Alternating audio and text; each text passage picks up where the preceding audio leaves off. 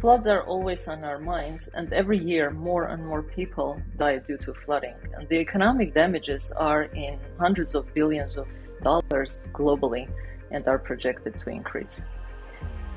Cities are highly complex systems, and they include multiple layers of infrastructure. For example, the power grid, the transportation network, the natural systems. All of them are intertwined with the socioeconomic sector, and we call this system of systems the urban multiplex. So, to understand how flooding impacts the urban multiplex, we must understand how its various components are connected. Now, each sector has accumulated a wealth of data and models. In addition, several federal agencies have been collecting data for years. For example, the USGS, FEMA, and EPA. The problem is that these data are siloed, and up until now, there was no way to exchange information across them. And that is the reason why we still could not predict the total flood impact on cities. Now, the Urban Flooding Open Knowledge Network, or the UFOKN, solves this problem. It is a common infrastructure that supports data from several urban systems to provide information about the impacts of flooding at individual infrastructure features across continental US. So our goal with UFOKN is to provide anyone, anytime, anywhere with flood forecasts that are relevant to them and their current situation. And to do this, we work to integrate a lot of different data sets about how our buildings and roads, Superfund sites, bridges are located throughout the country. And we standardize the way that we represent them so that they can integrate with hydrologic forecasts. And right now, they're fully integrated with National Water Model forecasts. We've done some test cases to integrate these features with SWIM and HEC-RAS output. The ultimate goal is that anybody can find a location, whether it's their home, the road they want to travel on, the hospital they want to go to, and they can get the best possible forecast for that location and the time they're interested in. So as a part of the UFOKN, we are developing both CONUS scale tools as well as local scale tools that can be used by the required people.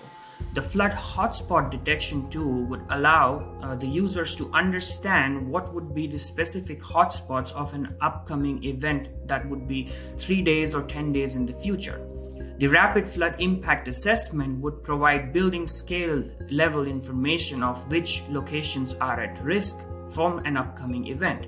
We also have tools that look into probabilistic forecasts and look at past and historical records of inundation in locations and then use that information to predict which locations can be at risk in the future. We're also looking at tools for the future that go into flood notification and reporting, the transportation routing, which is a big problem during flood events, and looking at utilities and operations management and understanding the risk to critical infrastructure and the vulnerability assessment of that infrastructure. And so what we've done is sort of take all these bits of information, understood how they connect and how they correlate, and done that in a way that we can help emergency responders, homeowners, business owners make those really impactful decisions that preserve not only their property but their lives. But there's so much more that we can accomplish, and specifically answering socioeconomic questions about how flooding impacts our communities. And so, for example, that might be, does flooding impact a community that really depends on the transportation network to get to their jobs? Or is it primarily impacting low-income families? And these types of questions are possible with the UFOKN because we can correlate these flooding impacts to socioeconomic data like the census and other sources of information that really describe and understand our communities. The work that we do requires an unprecedented engagement, not only among experts from different disciplines, but also various organizations and stakeholders. And what drives our team is the intellectual challenge of solving this convergent problem, and also the realization that what we're doing will improve the lives of millions of people. The team that we've assembled, they come from very diverse background, engineers, knowledge graph experts, GIS professionals, And despite the diverse backgrounds, everybody is focused on this core mission of being able to provide kind of life-saving information to people when they need it in an easily digestible, consumable way.